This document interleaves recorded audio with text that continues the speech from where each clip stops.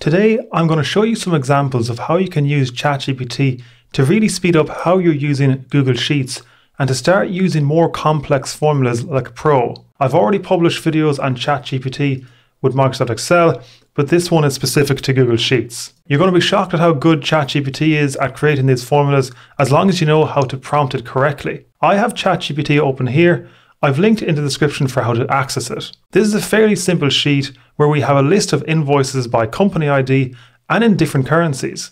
We're going to use ChatGPT to look up and grab data from other sheets like we have here, to automatically calculate these prices based on what's on the currency sheet. So we can convert the values, to calculate the total cost, and to create formulas to group the data together. If you like this video, then please press the like button and subscribe to the channel. To start off, we want to grab the company names from a different sheet. So what I'm going to do is go to ChatGPT and write in this formula. Here I'm going to get it to write a Google Sheets formula to output the company name based on its ID.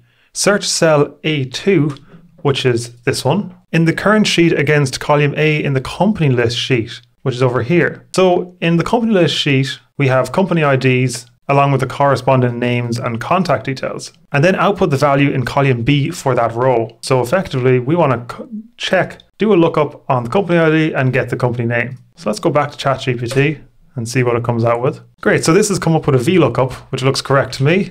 I'm just going to go in and copy that into this specific cell, and I will accept the autofill. Great, so that's done the job there. Next, what we want to do is get it to do the same thing for company contact, but we want it to output this one instead, column C. Now I'm just asking it to do the same thing, except output the value for the third column. So this remembers the context of the previous query, and so we don't actually need to copy and paste in exactly what we want to do again, which is really handy.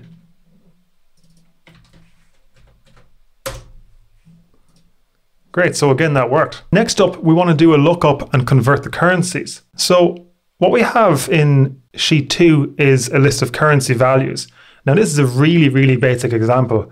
Now ideally we can import currency rates using the Google Finance formula or import it by some other means, but let's just work from this really basic example so that then you can build on that after that if you really want to. I've gone back into ChatGPT and created a new chat, and I'm just going to explain to it what I want to do for this particular task. So cell D2 in the current sheet contains the currency code, and cell E2 contains the cost.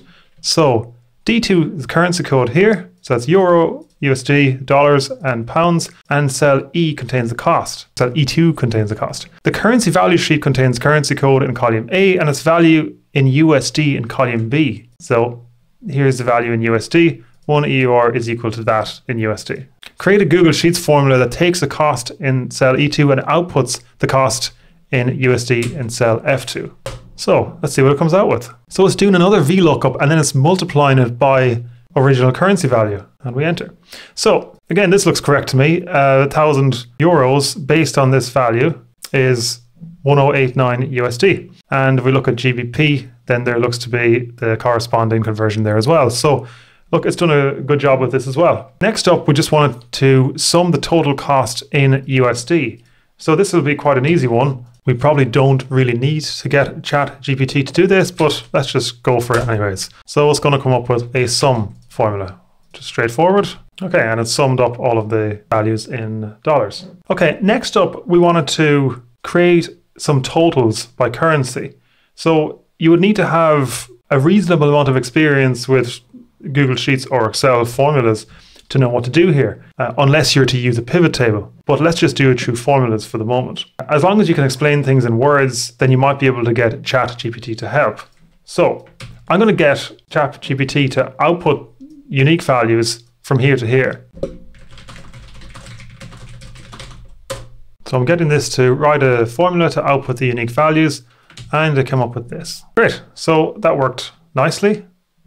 Next up, I want to get it to write a Google Sheets formula to take the value in E17 and sum the cost in column E if E17 is the same as column D. So it's going to check this. We're going to paste this in here. It's going to check the currency here, and it's going to sum up the total cost here if it's the same as the current currency. And it's coming up with a sumif formula, which also looks good to me. We'll copy that in here and I'll press Control Enter to accept the autofill. And again, it's done a really good job of that. So all it took was a few prompts and it's come up with some decent results. We've used ChatGPT to write Vlookups to calculate values based on the result of a Vlookup in the cost in USD case. We've got it to output a unique function and then to do a sumif. And all of this was done in a few minutes. And of course, we can keep going further and further with this. And if you want to see more examples, then please drop a comment in the video and subscribe to the channel. You can also use ChatGPT to give directions on how to use many other functions, such as drop-down lists, pivot tables, charts, and so on. So let me know what you're using this tool for in the comment section, and thanks for watching.